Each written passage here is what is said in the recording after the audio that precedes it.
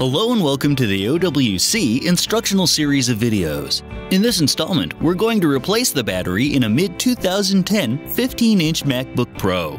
When replacing the battery in this machine, it's important that you calibrate the power management system in order to get the full use of your battery.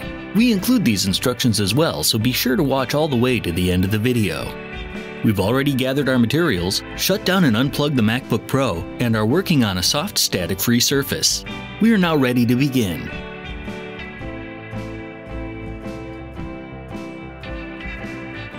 The first step is to close the MacBook Pro and flip it over.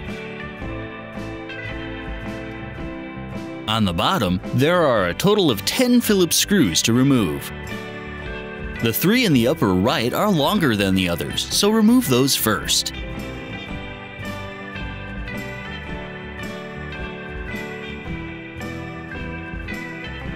You can now remove the remaining 7 screws, which are all the same size.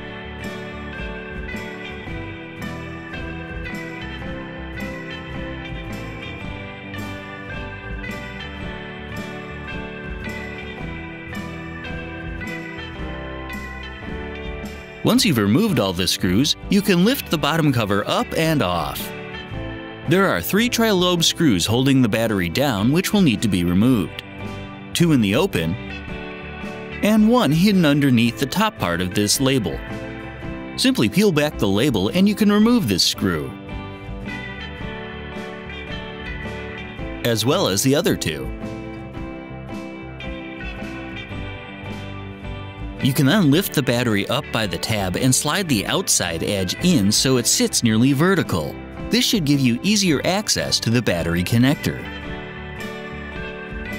Gently slide the connector from its socket, and then you can lift the battery up and out of the bay.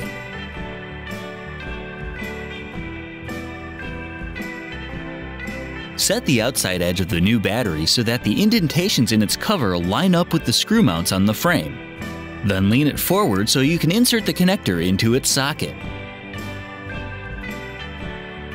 Finally, lay the battery flat into the bay and replace the 3 tri-lobe battery screws.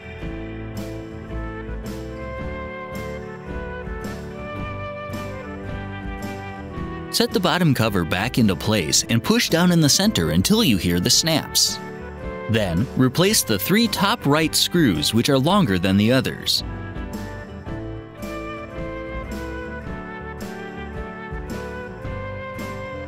Then, replace the remaining 7 screws, which are all the same size.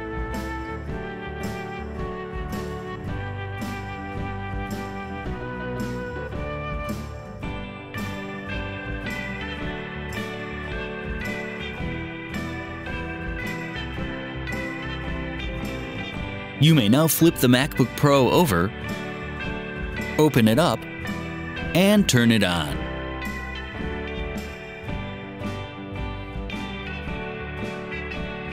Now that the battery is installed and working, we need to calibrate the power system. We'll be demonstrating the process with the MacBook Pro, but it's the same for all MacBook models. First, shut your computer all the way down. Then, attach the power adapter. The light on the adapter should turn amber to show that the battery is charging. Once the battery is 100% charged, the light should turn green. Once it has, you should leave it connected for at least 2 more hours. However, you can use your computer during this time rather than leaving it off. After that, we'll need to discharge the battery. First, in the Energy Saver Preference pane, make sure all the sliders are set to the right and any power saving measures, like sleeping the hard drive, are turned off. Do this for both the power adapter and the battery settings. Once you've done that, disconnect the power cable and let the battery discharge completely until the computer shuts down.